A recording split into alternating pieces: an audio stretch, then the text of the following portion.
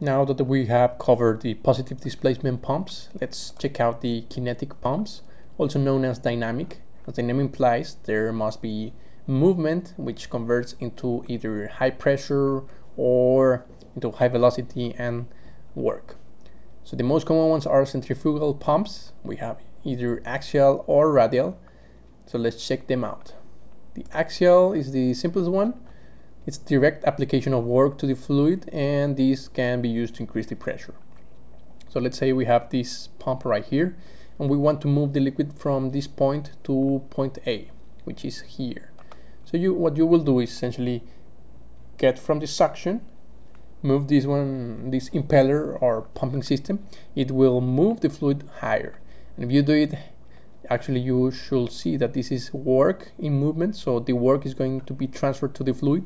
The fluid must either increase in height or increase in pressure, or a mixture of both. Here is an example. This is the suction. Fluid will go in.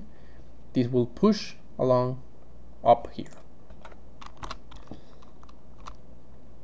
Let's talk about the radial one. As the name implies, we have a circle or a radius right here. The rotation goes as here, and the discharge goes here. So let's check this out a little bit more technical. The inlet goes here. This is the suction eye, which is a point in which there is low pressure before it goes into higher pressure.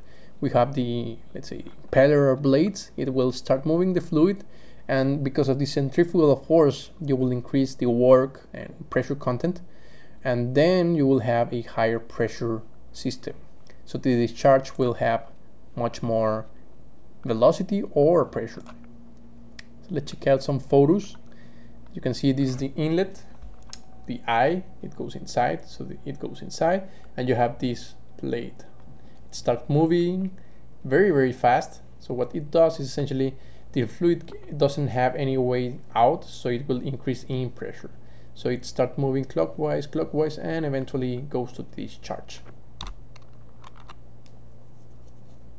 Another example right here. This is the pressure, let's say isothermal. This is the pressure system. Blue implies low pressure, red and purple implies high pressure. So at the beginning you have very low pressure, and then as you start moving it, as it goes farther from the center, it will increase in pressure until eventually you move it all the way out here. Another example, this is much more detailed. You have this suction right here. This is the shaft, the shaft right here, and it will start moving. So this is the centrifugal force. Liquid goes in, goes centrifugated, and it goes out of the pump right here. Go here. Same example, you got the shaft, it's rotating, fluid goes in, gets centrifugated, increases in pressure, and goes out.